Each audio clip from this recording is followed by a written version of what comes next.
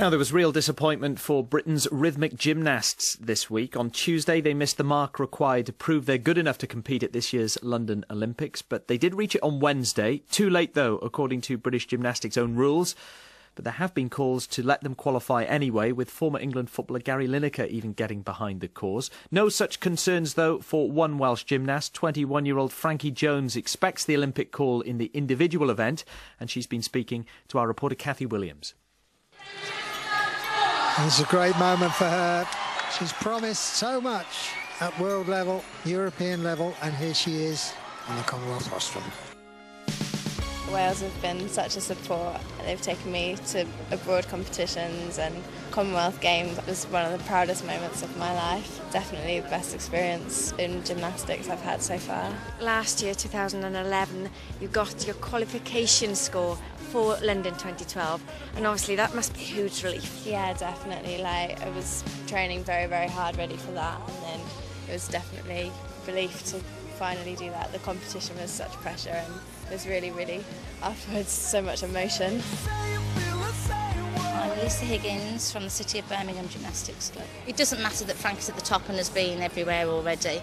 She's still in the gym with the little kids. She'll help the little ones going along, whether they've got, all the talent in the world or just a child that comes once a week, So for our sport to have an ambassador like that, that's so friendly and encouraging to all the children, that is really good. And obviously, to be at the Olympics and know that our sport is actually there and recognised is fantastic for all of us. Will you be like a proud mum watching her? Oh yes, a very nervous proud mum, but I will be. I'll be a deputy mother. 2009, the funding got stopped. Explain to me how your life changed, because you had to move back home, didn't you? Yeah, it was very, very tough. Especially the first how many months, I didn't have a clue what I was doing.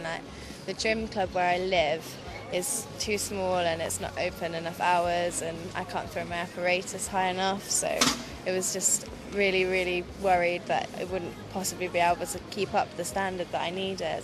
And then luckily I was allowed to go and train in Birmingham, and they all welcomed me to train there. Did you at any point think of giving up on your dream? I never thought of giving up, but I was extremely worried that it wouldn't be possible because of outside factors. But I was so happy to find and be able to work again, because there was a few months originally when I went back home that I was just struggling so much, and with funding I've struggled the whole time, but I'm so glad to have managed and coped through it. And here you are looking ahead to 2012, a few months away. When did you first set sights on 2012? When did you think, I could be there? I never really believed it could be possible until maybe last year, when I was literally qualifying.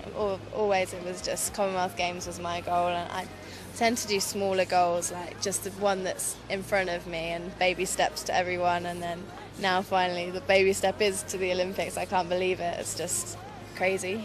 Have you thought about what it would be like to compete in the Wembley Arena in front of 6,000 people?